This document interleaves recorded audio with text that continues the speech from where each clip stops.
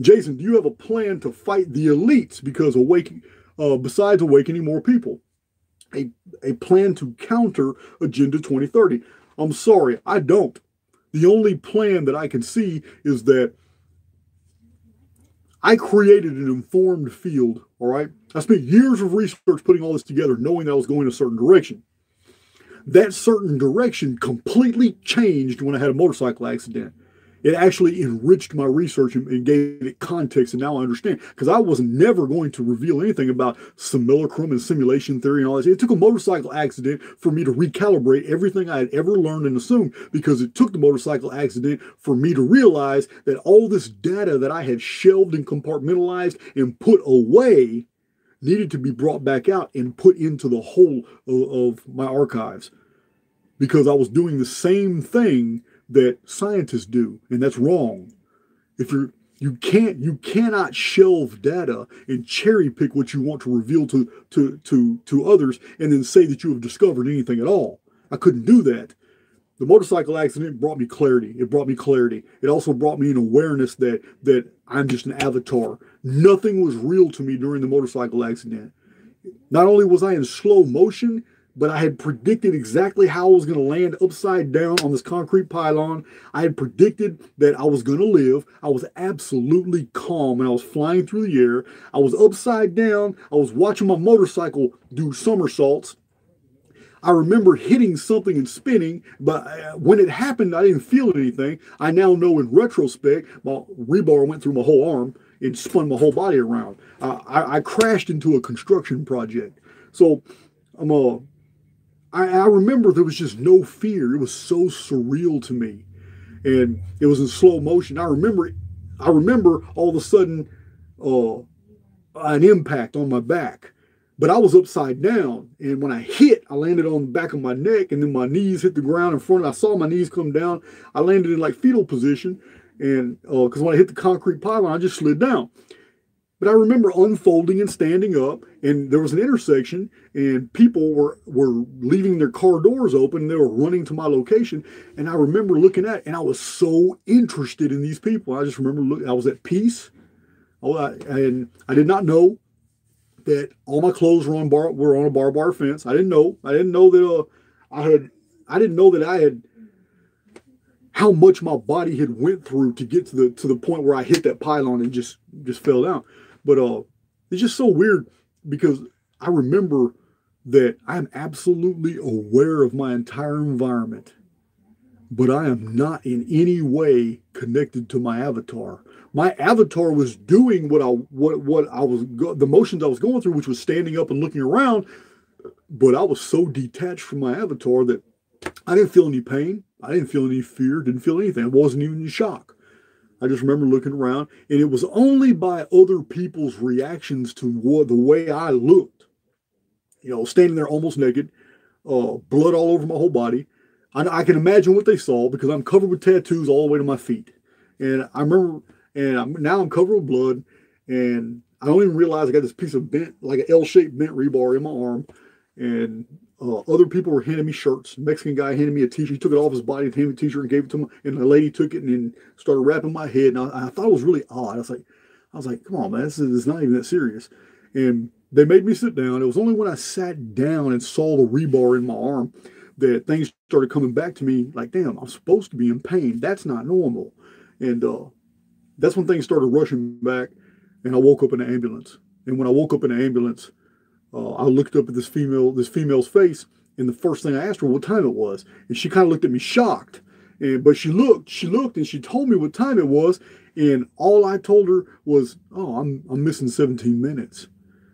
And I just remember she looked really shocked, and I passed back out again, and I woke up in the ER, and they were doing surgery on me, and she had reported to the doctor that we had that exchange. It's just really weird, but the whole thing was so surreal. But it was during my healing, because that day wasn't bad, the surgery wasn't bad, the next day wasn't bad. 3 days later, I could not move. And it's because of the impact upside down. All my internal organs had sloshed inside my body. Even my lungs had just ripped out from my rib cage, just tore everything out. Even breathing was so hard. And it took me a long time to I had a cool landlord back then, and I had just told her straight up, I can't move, can't dress, can't feed myself, can't do anything. She cut my clothes, my little hospital clothes off, and I just took care of me. And but it was during that healing period that I was reassessing everything. I was like, man, I had only released one YouTube video. Now I'm reassessing everything. I said, you know what? I've been moving in the wrong direction. Everything I've said about the Phoenix is correct. Nemesis X object, everything that I've published, everything in my Chronicon, everything's correct. My perspective has been wrong. Now, all these independent phenomena that I had left alone, such as the alteration of the calendars, the change, how many days it changed, all that made sense now. These are coding protocols. Mandela effect, deja vu, synchronicity, coincidence, all these things could now be incorporated and I can make sense of them now. These insect storms that happened in 1867, 1868, 1870, and 1871.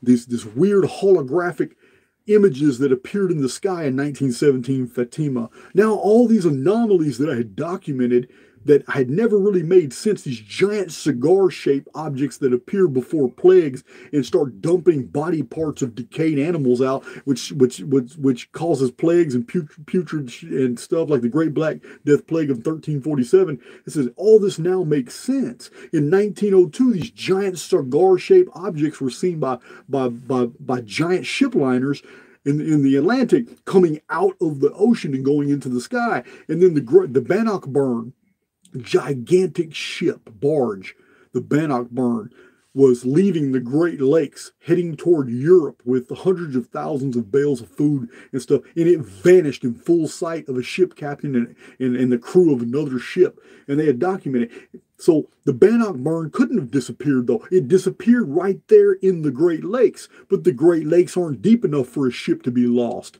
But they combed the Great Lakes in 1902, 1903, 1904, and even today, the Bannockburn has never been found. And it's too big of a ship to have been lost, but strange lights were seen in the clouds at night.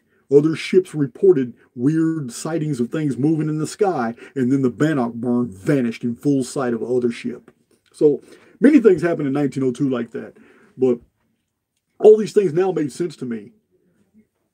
Everything, all my discoveries in ancient calendar systems, the anomalies that never made sense before, how everything was just absolutely so perfect. One of the key denominators of my studies on calendrics is the fact that every single calendar known to man was all created in retrospect, ex post facto, meaning the start date of the calendar began years after the events that it depicts. I'll give you an example. The Mayan long count, 3113 BC. The Mayan long count, we have no evidence of the existence of the Mayan long count at all until about the 2nd century BC. We have no evidence, no references from monuments, nothing. However, the monuments that were discovered show that the begin date for the calendar system that was being used in the ancient Americas began 3113 BC.